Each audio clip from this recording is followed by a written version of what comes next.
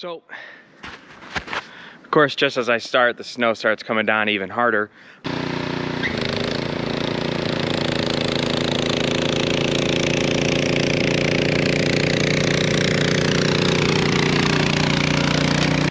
You know, they always say New England, if you don't like the weather, just wait 5 more minutes, and that seems to be the case. Today we got about 8 inches of snow. It's late February. Just 2 days ago we broke the all-time warmest temperature for that day. I think it was almost 65 degrees. And today we got about 8 inches. So I wanted to take this opportunity to shoot a 2-year review and just kind of final thoughts video on this snowblower. I bought this 2 years ago. I think it was $2,900. This is an Ariens Professional Hydro 28 with the EFI, and it was kind of a new design.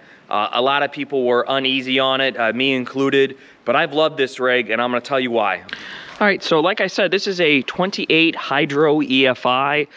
It has the 420cc motor in it. It makes 21 foot-pounds of torque.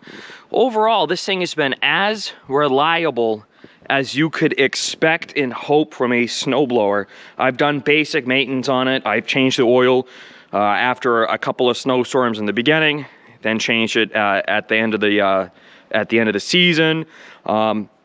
Controls really operate the same. You still have your drive on the left. You have your auger on the right.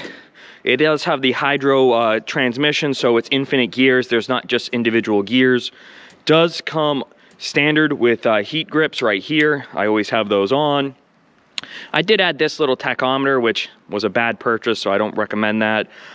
Starting it almost always starts one pull. I've only had it not start one pull, and it was kind of, I gave it a weak pull, but to start it, you just want to, you can really have your throttle. This is your throttle, idle down up to, I usually start it in efficiency mode. You just turn the key, wait 1 second, and then I usually, today we'll probably plow on full power here. It's gonna be a little hard to do it with one hand, but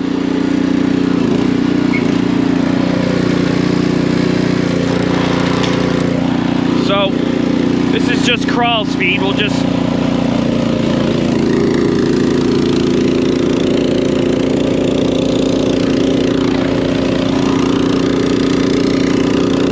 easily going through this snow. I mean, this is shooting the snow 40 feet seems like.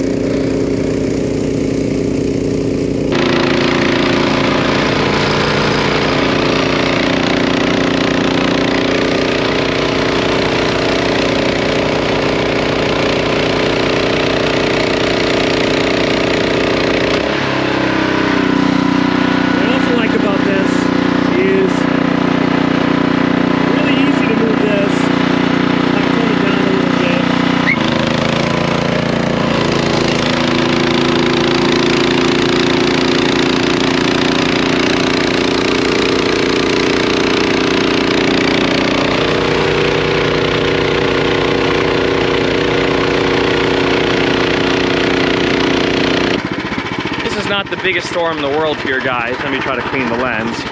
This is not the biggest storm in the world, and I get that. But I have had some pretty big storms, and this thing just eats it up. I love this thing. So we'll just go ahead and just do a push, and you'll see. So we'll just turn the throttle back up.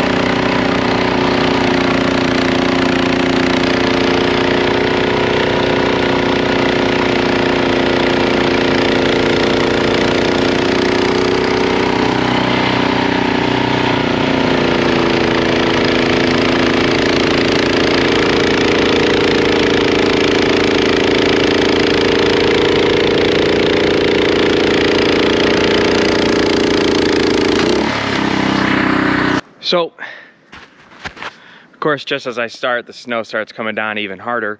I'm gonna go ahead and finish the driveway here. So I'm gonna go ahead, I might even try a time lapse. I've never tried time lapse, but I'll go ahead, we'll end the video with a little bit of time lapse and me cleaning the top of the driveway. And I hope you enjoy the video. I 100% recommend this snowblower. It's been 2 years, it's been perfect. I expect to get many more years of experience of use out of this snowblower. All right guys, here comes the time lapse.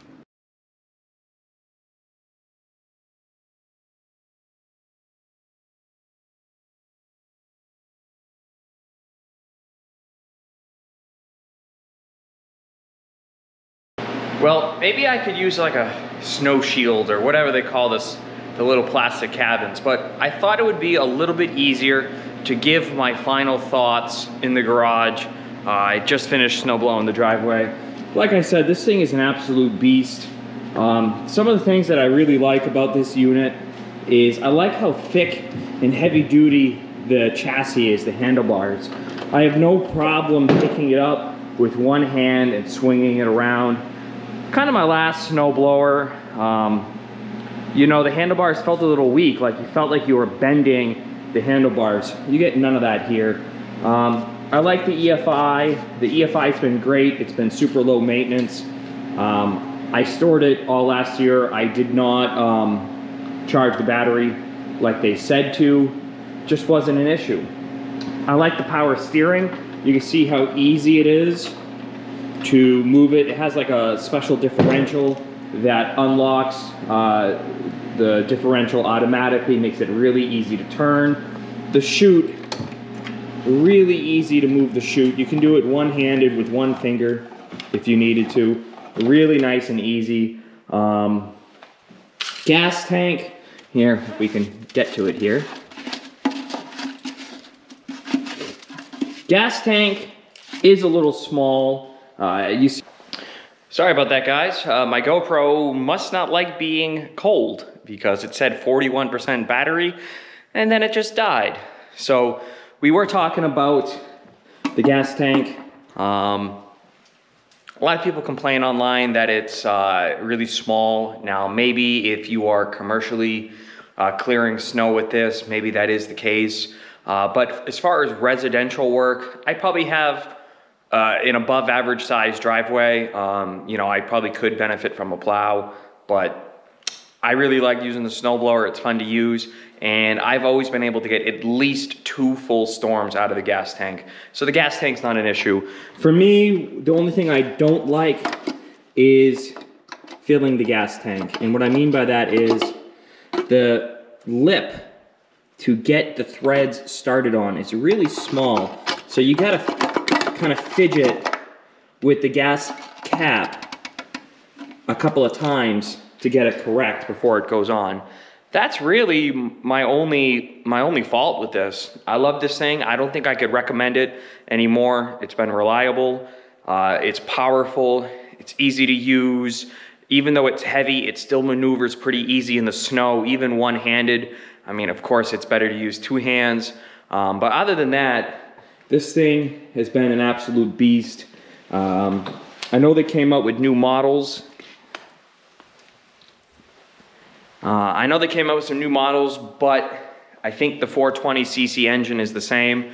And to me, I always like having the biggest size engine with the smallest size chute. That way you can get the most amount of torque per inch. I think that's important. But that's really it, guys. You know, I hope you liked the video. Hit the like button. If you didn't, oh well, you can't win them all. And that's it, guys. Thanks.